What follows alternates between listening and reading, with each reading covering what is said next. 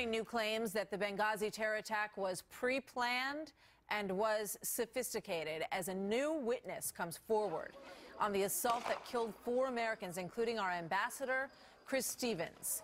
During a 60 Minutes interview, a former British soldier described the frantic scene that night when a Libyan guard who he had trained called him as the terrorists began to storm the consulate. Watch this. I said, "What's going on?" He said, "Oh, we're getting attacked." And I said, "How many?" And he said, "They're all over the compound." And I was shocked. I didn't know what to say. And I said, "Well, just keep fighting. I'm on my way." Leslie Marshall is a syndicated radio talk show host and a Fox News contributor. Scotty Nell Hughes is with the Tea Party News Network. Ladies, thank you very much for being here today. And, you know, we bring this to you because, now 60 Minutes, the venerable news program, Sunday night news program, is putting a lot of focus on this story. And they got 2 very significant people to talk about it. Here at Fox News, we've been covering this story for a very long time. At times, we've been criticized for continuing to cover this story. Leslie, now it is it continues to be a broader issue, and another very strong news network also wants some answers here. Well, I don't find it anything odd that any network or the American people want answers. But I do find it odd that we have unconfirmed, not corroborated by the British military, by the Pentagon, by the State Department, any of the claims that this witness has made. In a court of law, he actually probably would not even be allowed to give his testimony. So my problem is, did CBS do this just purely for ratings? Because, you know, when I went for my master's in broadcast journalism, you've got to verify those facts before you put them out there on national television. So well, CBS obviously wanted some attention with this. Who trained the individuals who were working at that embassy. We also know that it has been very difficult for these people to talk. We're still trying to figure out all of the reasons why the witnesses that were there and the people that work for the embassy have not spoken. We all watched Gregory Hicks as he sat there. He clearly corroborated much of what was said in this story. So I would argue that there has been some corroboration on what we heard from these 2 individuals. Before I go to Scotty, let's play another piece of the Benghazi story on 60 Minutes last night. This comes from a U.S. official who claims that he warned Ambassador Stevens that he was not safe. Watch this. I made it known in a country team meeting, you are going to get attacked. You are going to get attacked in Benghazi. It's going to happen. You need to change your security profile. Shut down shut down operations. Move out temporarily.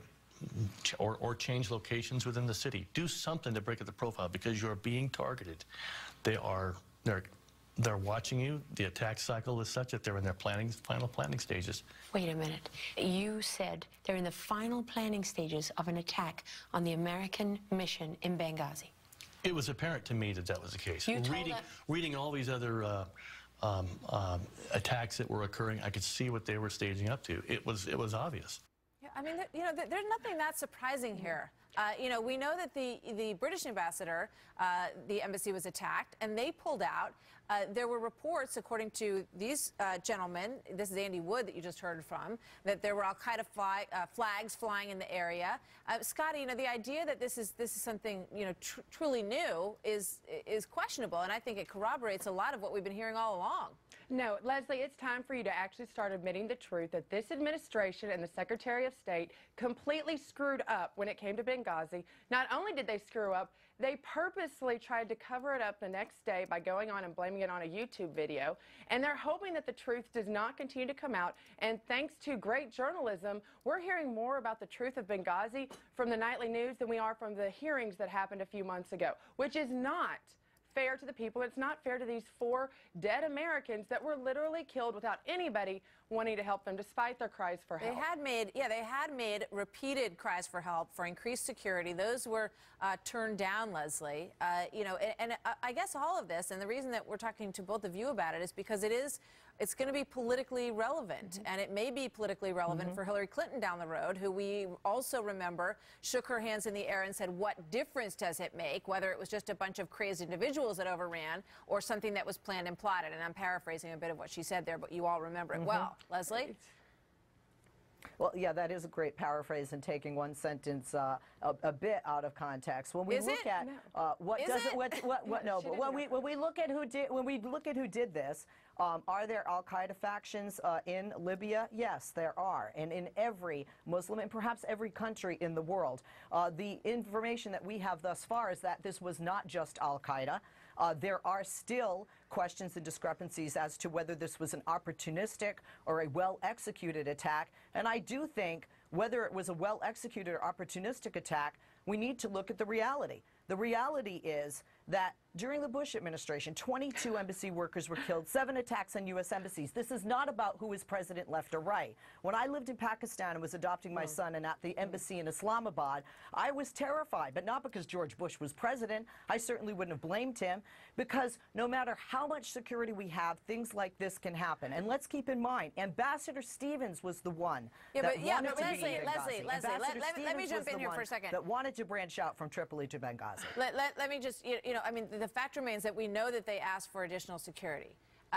We know that there were, efforts to reach out, to ring the alarm bell, to ask for extra security, and it is relevant. And there has been nobody apprehended in this case. The president stood in front of, at the White House in the Rose Garden and said, whoever did this will be brought to justice. Scotty, that's another very good reason to continue to investigate this story that a lot of folks don't seem to want to look into. And you can sit there and bring up the Bush administration, because I know it's rare that you continue to blame Bush so many years later.